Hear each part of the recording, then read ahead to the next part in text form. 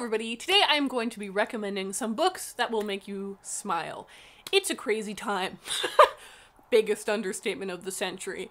I'm not even gonna go into everything that is going on because there are so many things, but because of that, I like to read books sometimes to make me feel happy and to make me feel like I can just escape my reality for a little while. I think that's a super valid reason to read, just to escape. So I have a very eclectic, strange pile of books here, but these are all books that made me really happy, made me smile, or made me laugh. And I really recommend these books if you yourself are feeling really overwhelmed and just want a way to read something nice. Just something nice, damn it. So in no particular order, let's get started. I don't even know where to begin. This really is a very strange pile. I'm gonna start with this one. The Prince and the Dressmaker by Jen Wang. This is a graphic novel about a dressmaker. Both of the characters seem to be like 20 years old or something. A dressmaker who gets hired by the prince of her. You kind of get this vibe that they're living, it probably says it. It probably says it. Paris. The Prince of Paris. No. The Prince of France has hired this dressmaker to make him dresses because he dresses in drag and will then go to parties and events dressed in drag. And so it's about this really beautiful relationship that builds between these two friends and about identity, and it is so touching. It's very heartwarming. The colors are very comforting and the end is very beautiful. Okay, on to the next one. Jonathan Livingston Seagull by Richard Bach. I'm telling you, this is a weird pile of books, but they will make you smile, so that's okay. Jonathan Livingston Seagull is a book about a seagull whose name is Jonathan Livingston, who is a real outcast in his seagull community. It's a very unique book in that it has a lot of photographs of seagulls throughout it. It's very beautiful. And it's kind of like a moral tale, sort of. It's kind of like a fable, because it is about these seagulls and about being an outcast, and the ending is very heartwarming. It is, it kind of goes through a bit of a sad part, but it really lifts into this really beautiful ending. And that's just a very beautiful book that I don't see a lot of people talking about. Alright, next up.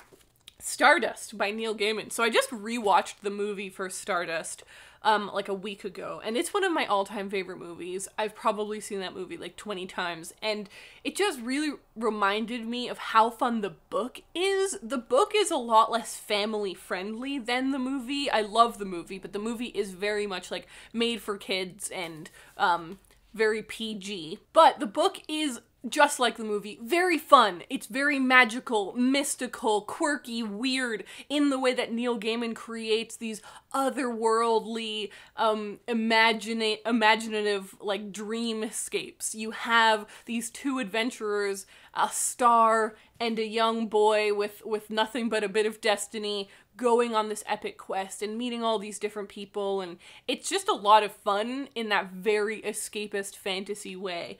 And I think that if you really like the movie, you'd be interested to read the book, because it has some alterations. Okay, next up. This is a very different one. Nonfiction. Show Your Work by Austin Kleon. So this is one of those... I'm not very good at reading inspirational books, but this is one of those inspirational type books that I actually really connected to. It is a book about being creative, about... it's also very beautifully illustrated and designed. Graphic design is really good and key in this. But it's about basically taking yourself seriously as an artist and a person who is creative and sharing your work and feeling like, why is it important that I share what I make and that I make in the first place? So if, you know, throughout this difficult time you found your creativity has fallen away, or you feel doubtful about your creativity, I think this would be a really good book to re-inspire you and give you that passion back. Okay, what will I pick? This is such a strange pile.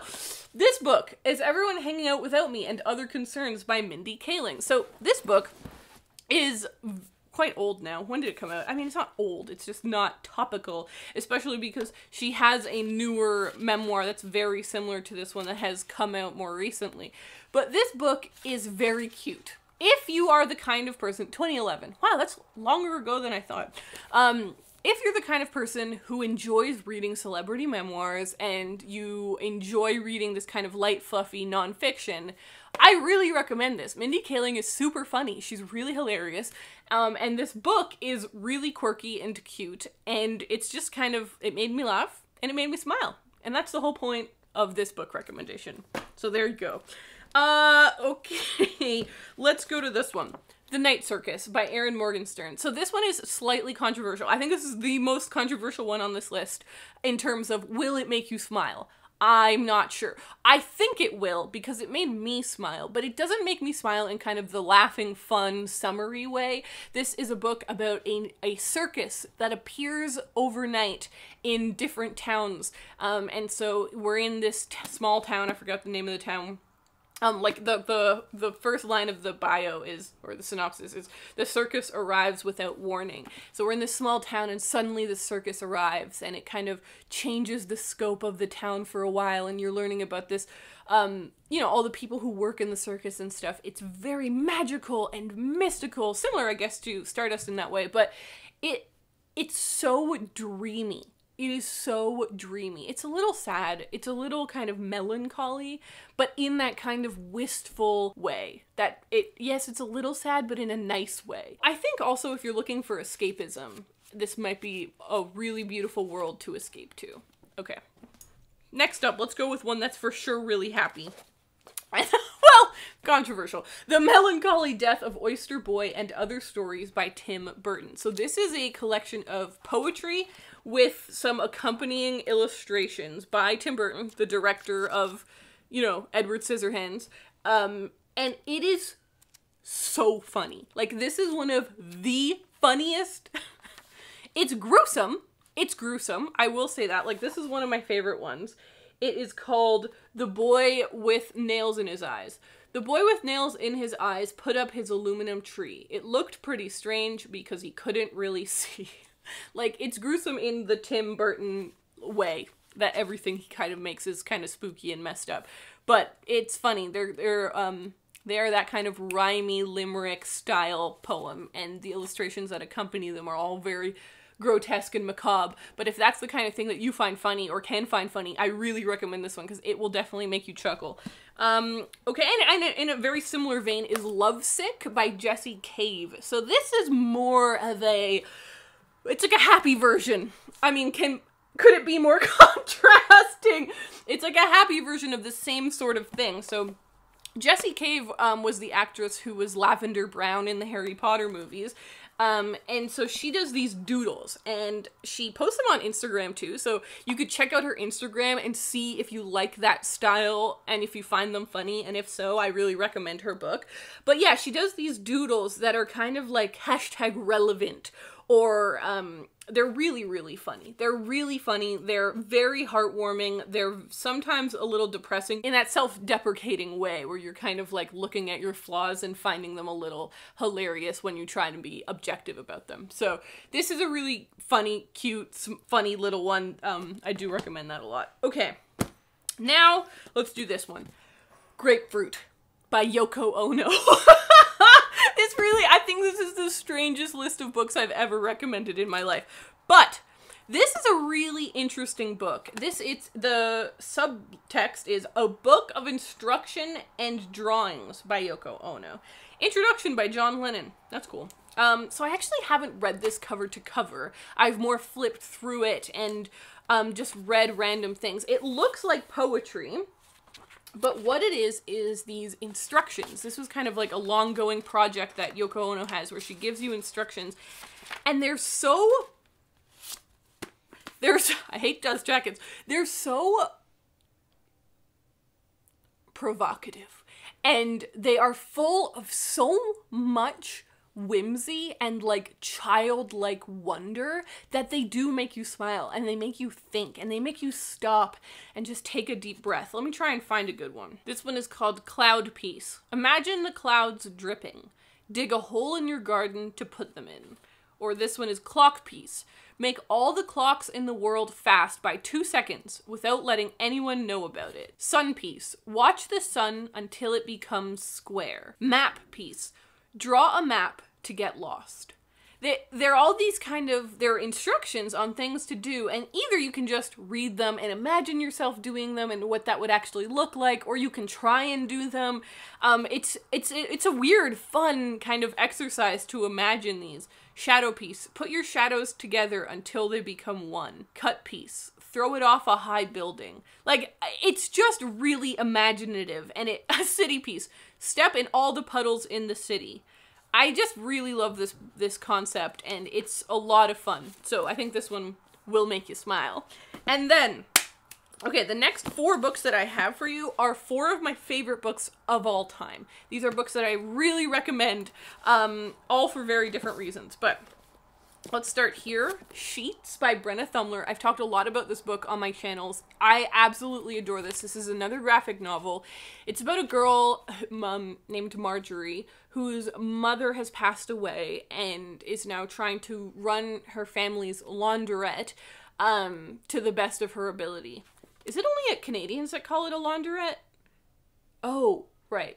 Laundromat. It says laundromat. Okay. At the same time, there's this ghost named Wendell, who I'm obsessed with. He's my best friend. And Wendell has passed away, and he's living in the land of the ghosts, and he comes and he finds her laundromat because he's a sheet. He's a ghost, and like sheets go to the laundromat, and he sees other sheets there.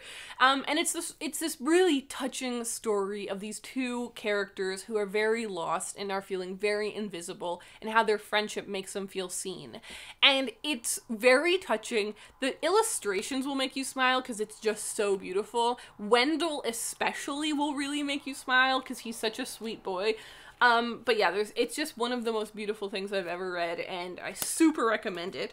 Okay, then I have this book called 15 by Beverly Cleary. I show it sideways because it doesn't have its dust jacket. This is...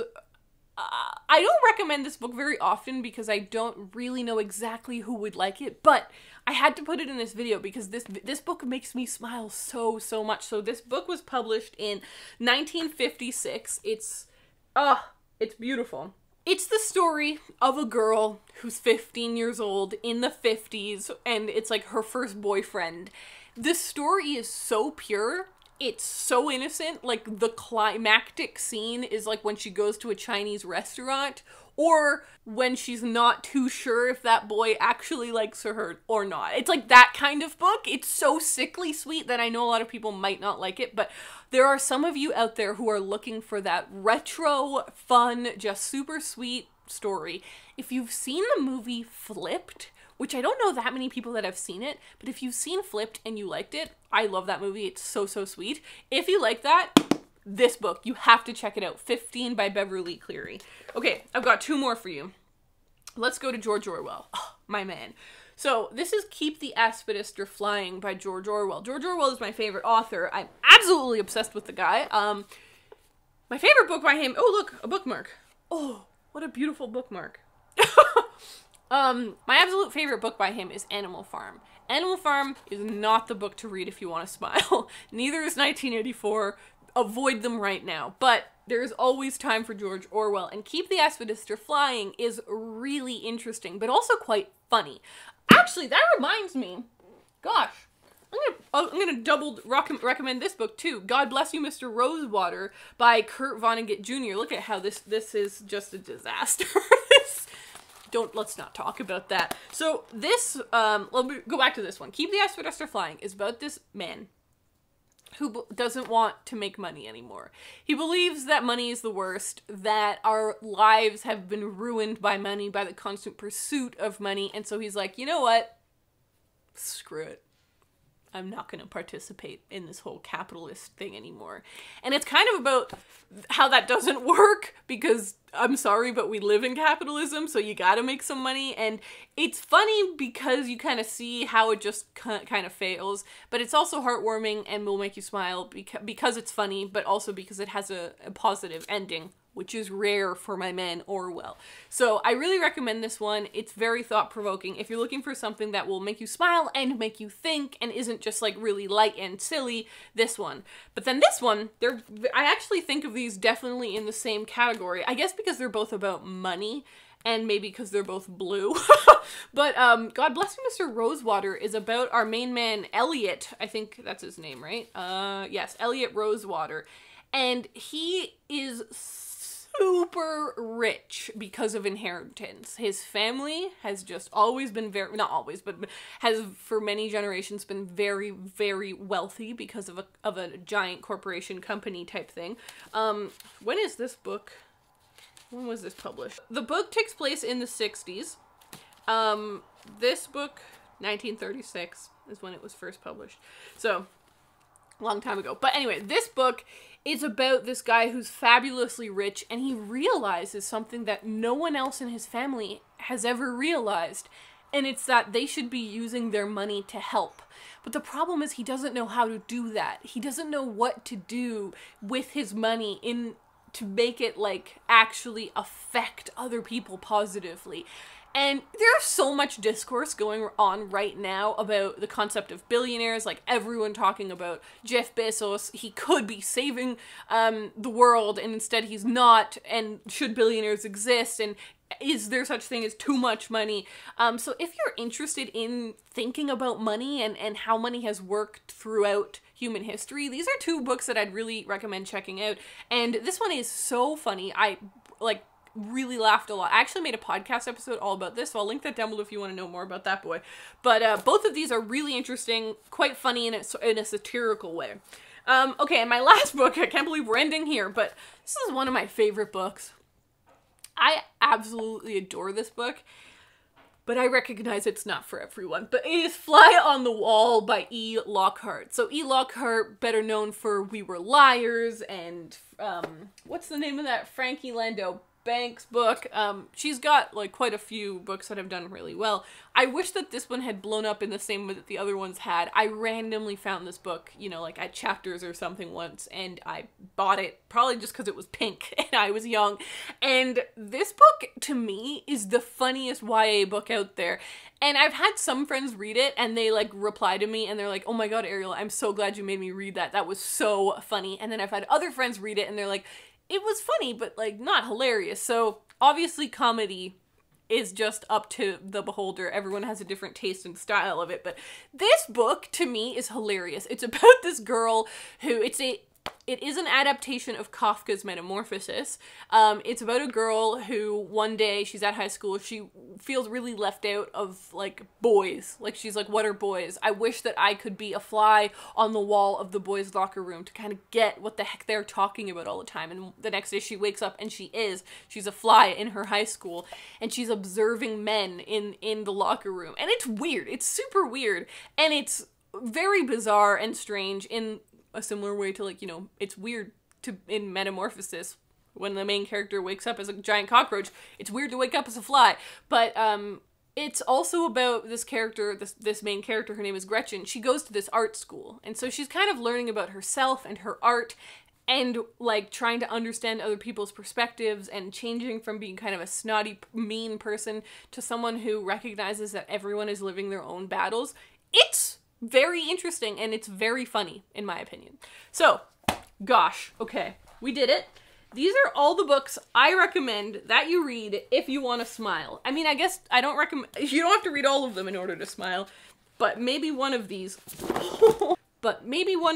will help you smile during these dangerously dark times. So, I can't balance that for much longer. I really hope that you guys enjoyed this video. I would love to hear if you're thinking about picking up any of these books, or if you have a book to recommend me and everyone else watching this video for a book that will make us smile. I think we all need it right now. If you're interested in getting one of these books, I'll have an affiliate link down below if you use it. You pay the same amount of money, but then I get a little support for my channel. I also really want to thank my patrons for supporting my channel and everything I do, especially during COVID. It's amazing to have you guys, so if you'd like to consider becoming a patron, I'll link that down below too. So thank you so much for watching, and I hope that the rest of your day is okay. Bye!